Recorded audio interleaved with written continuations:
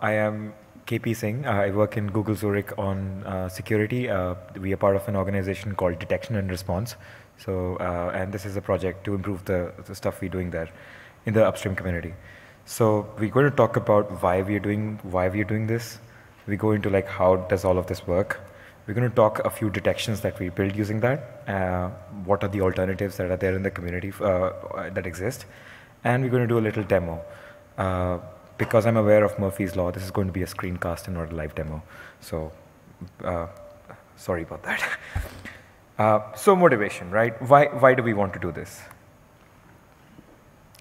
There are two things that we want to that are there. Like there is signals. These are not Unix signals. These are like things that correspond to malicious activity, and you can get this data from the kernel using like things like audit. I executed a process. I opened a socket. These are signals or data that you can get from the kernel. You can use perf events for that. They could, a subset of these signals could correlate to malicious activity, but they don't mean that something bad is happening on the system. And then you have mitigation. This is the classic LSM space where you notice something bad happening and you deny the action from happening. And what this is, you would typically use your SE Linux, AppArmor, LSMs, or you could use seccomp. You could say that I want to reduce my attack surface. I don't want these system calls to be executed on the system. So security is essentially signals plus mitigation. That's the premise I'm going to build on. Currently, these two are disjoint in the Linux kernel. So if I want to build a new signal, I need to change audit. And that's hard. Like you have to update the user space components. Let's say I want to change audit to start logging environment variables. And this means that this is a disjoint system. So you update audit or you add something to perf, right? And if I realize something bad is happening based on that signal, I need to update the LSMs as well. So which is more work that you have to do. And by that time, the adversary is already moved forward, right? So you were trying to audit LD preload environment variables. Now you've updated your LSM. You need to update the LSM to like deny a particular fingerprint of an attack. So that's how signals and mitigation. We need a joint story for signals and mitigation in the Linux kernel. Is the motivation behind this. So again, what are some examples of signals? Like a process that executes and deletes its own executable, right? It shouldn't happen. Could happen, but it doesn't mean you need to like always deny it. You may want to deny it. A kernel module that loads and then hides itself in /proc modules. Why would it do that? Maybe. Suspicious environment variables. If you see LD preload being set twice on the environment vector, why is that happening? Maybe it's an honest mistake. Maybe it is somebody trying to fool the libc into doing something. So these are all signals of malicious activity. Examples of mitigations, like somebody mentioned that you don't want to load any kernel modules after the system boots. Great. You may want to whitelist certain modules that are allowed to be loaded into the kernel based on known hashes. You want to prevent known vulnerable binaries from running. This is the reason why you want to do such things is that when you build a binary, you want to release and qualify it, and typically that takes more time than it would take you to update the policy that would prevent that binary from running in the system. And for a large deployment of binaries, this is actually very important to stop a known vulnerable binary or known vulnerable version from running. So that's there. You can also chain these signals that I talked about. Not only those signals, but any signals that you think are relevant into a configurable MAC policy or an audit policy, but at the same place in the kernel.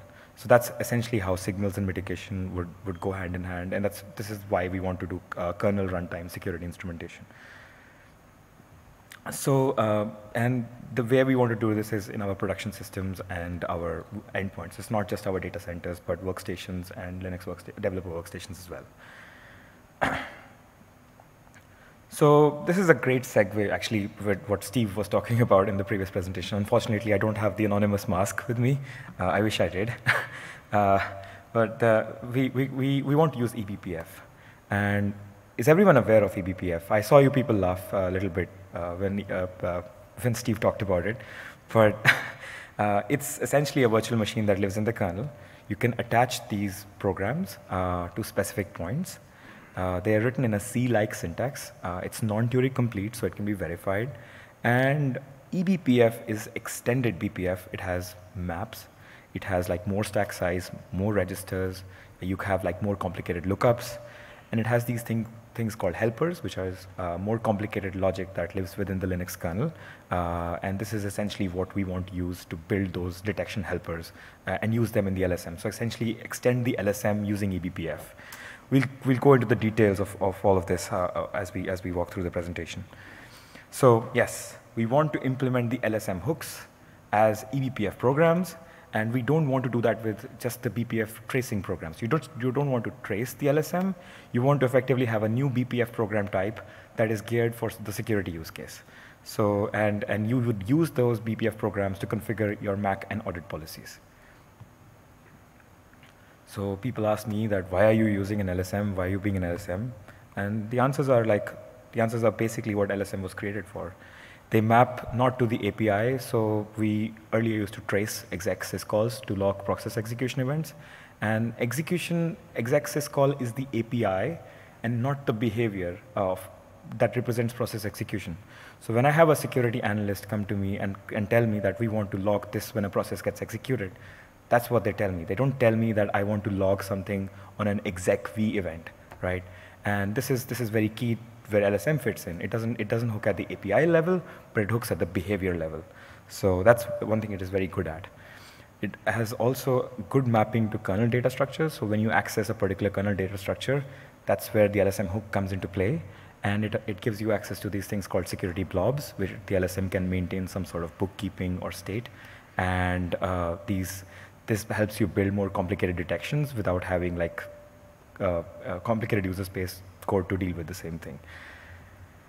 You also benefit, like LSM is a proven mechanism to do security in the kernel, so you benefit from the years of research that has gone into this space, and verification of the LSM system. So you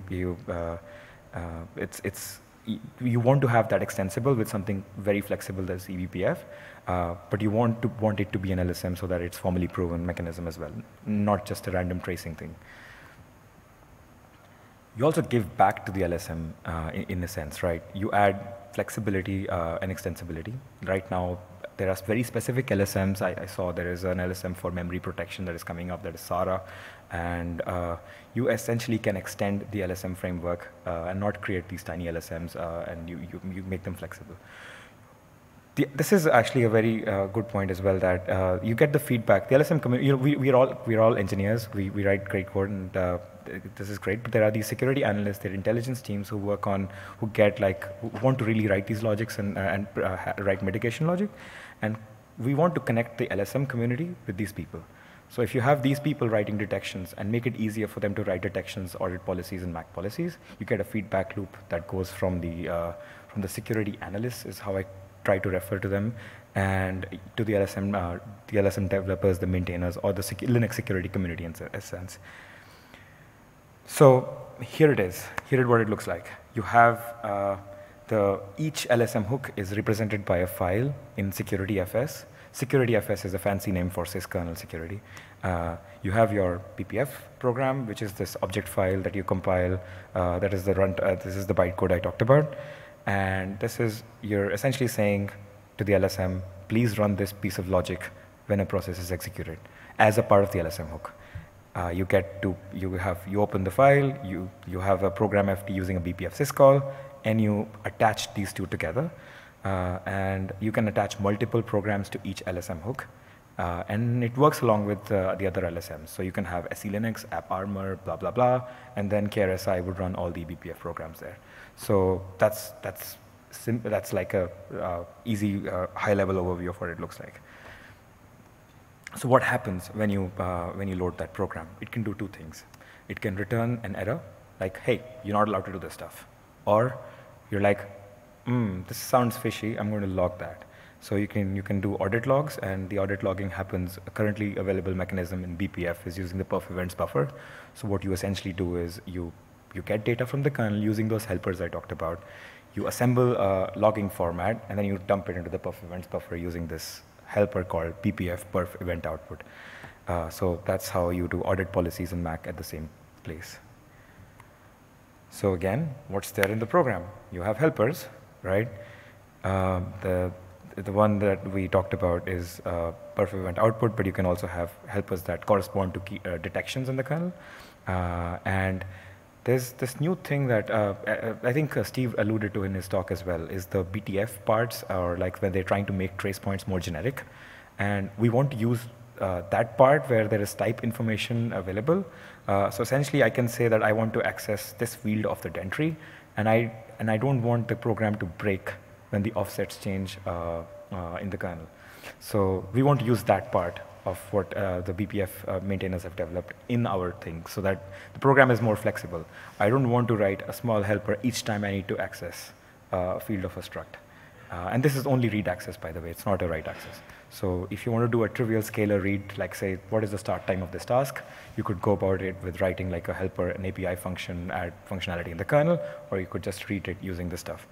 But then you risk breaking. If you don't have the correct offset you're reading from the structure, you risk breaking the BPF program. So essentially behave like the kernel module. And this is solved with BTF. What is BTF? So these people who developed BTF, they took like the hundreds of megabytes of dwarf information, and they distilled into this compact file that gets exported into like sys kernel BTF VM Linux. So it's like 125 megs, it translates to about 1.5 megabytes, and it like describes all the various structures that are there in the kernel, what is the offsets of different fields, and how does it like relate with various source codes. There's a libbpf library or a user space component that looks at your BPF program that says, hey, you're accessing the D inode part of the inode, and I know that this is there in the kernel, so let me update your program to that so before you run the program. And this makes your BPF program core-y is what the people who've developed it call, but it's essentially compile once and run everywhere. So it's where we want to have flexibility, but backward compatibility go hand in hand. This comes as something new before I gave the last talk, because this was not there when we absolutely disallowed any structure reads in the KRSI program, and it makes it more flexible. So it has actually enabled us. Last time I gave the talk, we just had one execution hook, the process execution part. Now you can attach eBPF programs to any LSM hook. So I don't have a 53,000 number like Steve had, because there are not 53,000 LSM hooks, but I just quickly added what we had there, and we have like 198 hooks that you can attach eBPF programs to, which is not bad. Like I think it's a good balance between tracing and security. And again, I'm making this very clear. This does not use trace points or fancy trampolines or all of that stuff. We want this to be a proper LSM. It's just using eBPF as a mechanism to extend the LSM framework, but these are functions that are there in the kernel. These are like, there is a hook called KRSI BPRM check security, which takes the argument, it runs the eBPF programs, and it is registered as a proper LSM hook, so that you benefit from all the things that are about the LSM framework we talked about. Okay, we're going to talk about some detections.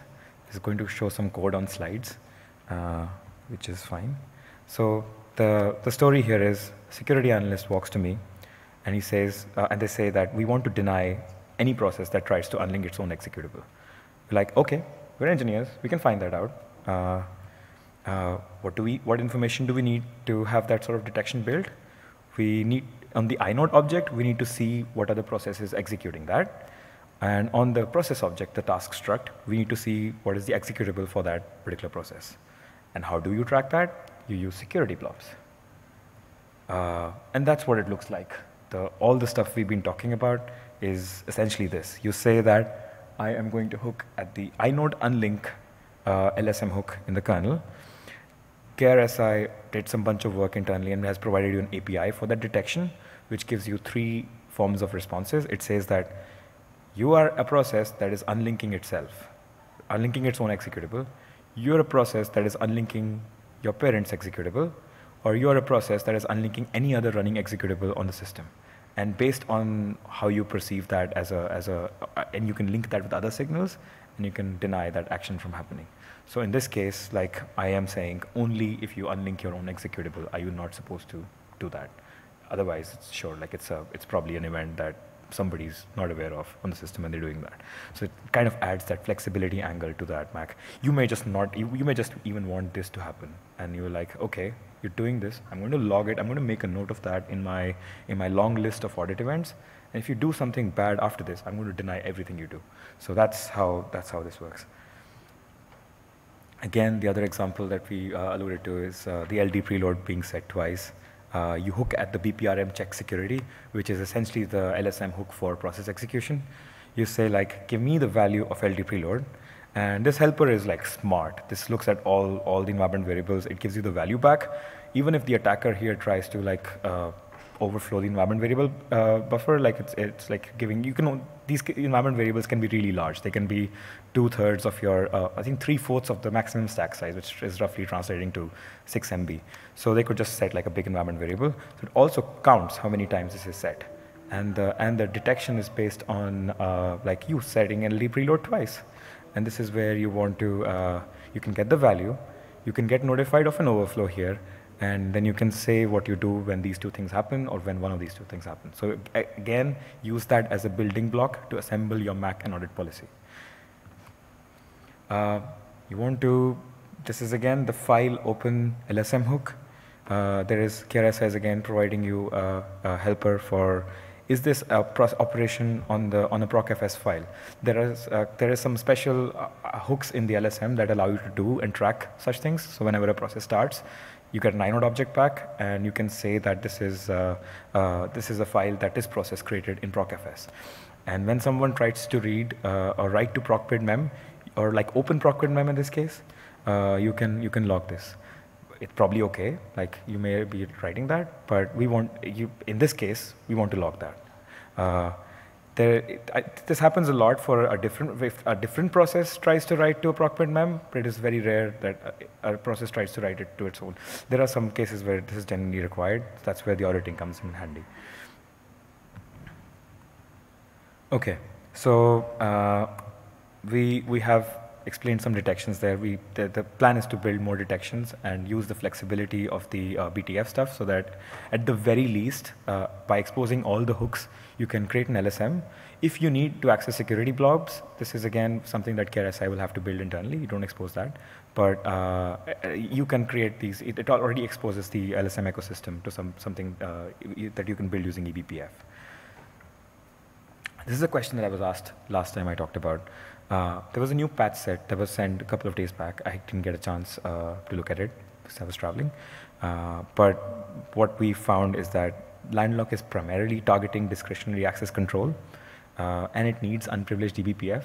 KRSI is system-wide MAC, so we don't rely on unprivileged eBPF. You have all the capabilities of root, so we don't want unprivileged eBPF for now.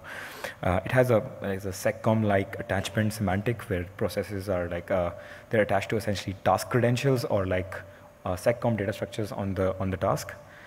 It's theoretically possible to do system-wide MAC using these attachment semantics, but it gets complicated because that's not what it was designed to do here, right? You'll probably need to change init. You have no trivial way to replace the attached BPF programs. Kernel threads, like we noticed that KRSI hooks get executed for user mode helpers. Every now and then you will have a user mode helper come in, execute a binary, and this won't be logged by Landlock if I understand that correctly. So there are some things. I think Landlock has its place as if unprivileged eBPF is a thing for unprivileged sandboxing, but it's not the right design for like system-wide MAC here.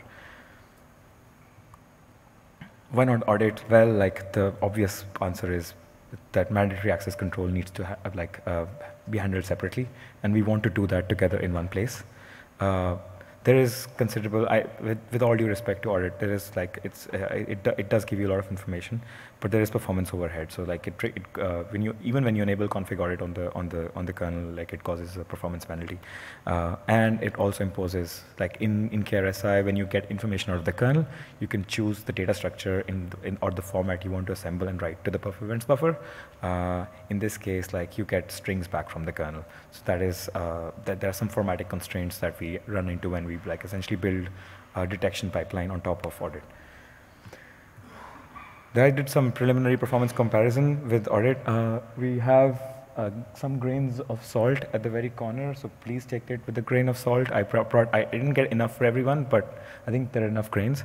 KRSI is the blue part, so not the exact numbers. By the way, the y-axis is like it's clipped at 500, so not doing any marketing trickery here. But the essence is that audit has a very fat distribution, so it has like high tail latency. It can have bigger impacts on the system, and even when you enable audit, you get performance penalties there. So that's the kind of preliminary analysis that we found for process execution events, and we couldn't log environment variables with audit because we have to build that functionality anyways. So that's how it compares right now. And this is a question I got asked as well, like, why don't you just go and trace the LSM hooks? Like, you have BPF probe type trace. It can do, or like you have trace points. Just create a trace point and trace all the LSM hooks. Seems like an interesting proposition. But you can, first of all, you lose all the formal verification stuff that the LSM tries to bring you. Leaving that aside, it's not trivial to override the return value using current BPF tracing programs to signal a MAC decision. You have no access to security blobs because you want to write into security blobs. This is not something that you're allowed to do from BPF programs. At least we don't want KRSI programs to be writing arbitrary data into the kernel. And it's not really an LSM. If you go through all the security underscore functions in security.c, these security functions are wrappers around hooks registered by LSMs. And sometimes they do some processing on the data before they pass it to the actual registered callback. And you miss out on that if you're just tracing LSM hooks there. So that's one of the concerns we ran into. I'm going to quickly do a demo. I'm going to pause a bit while we do that. So hope this. So great.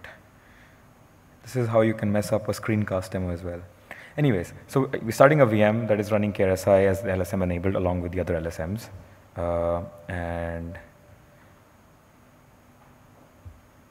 And then I'm listing the hooks to show you that there are all these LSM hooks available. And we will expect to see more because there are places where the LSM hooks, like we just not got the feedback, I need a hook for that particular point.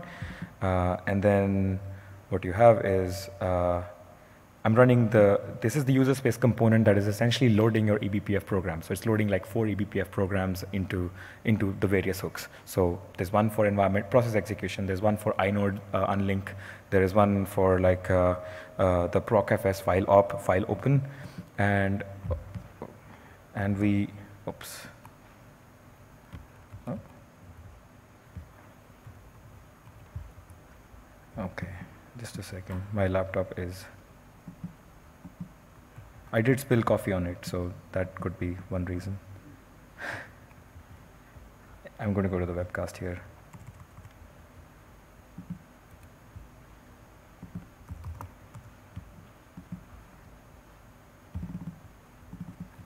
You cannot beat Murphy's law. This is amazing.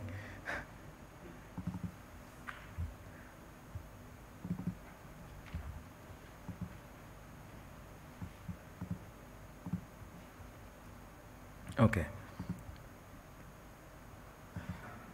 So yes, so when I SSH to that machine and I go to the other side of the terminal, I see like bunch of execution information getting audited there. I run this thing called mem, which is essentially a program that opens procpid mem and tries to write to that. And what you see is an event that says proc blah blah blah was accessed, right? You also have another one. I run another program that's called fault, which is basically, you cannot set these environment variables on bash like twice. Bash actually filters them out, but you can maliciously in the exec syscall like pass the environment variable vector twice, and that's what this program does. I have excellent values for them, but it gives you a warning that this is set twice. You can actually deny the program from being executed as well, and then there is the executable unlink, where this is basically removing argv0 from, like, calling unlink on argv0, and you get like an unlink event on on the system. So that's essentially, believe me, it was there. It's, again, detecting one type of unlink event. This is unlinking itself. You could have other types of events as well that you can detect on.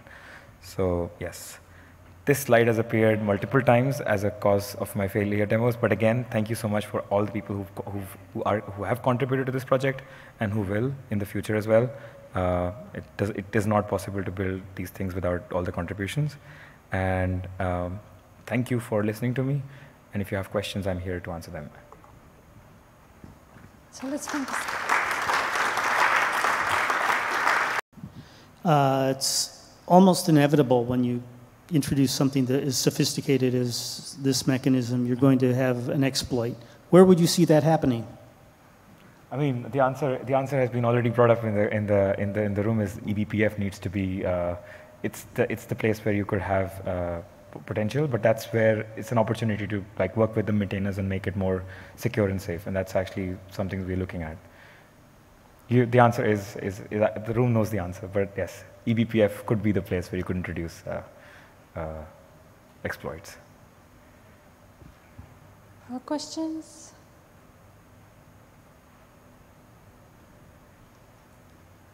If not, let's thank the speaker again. Thank you.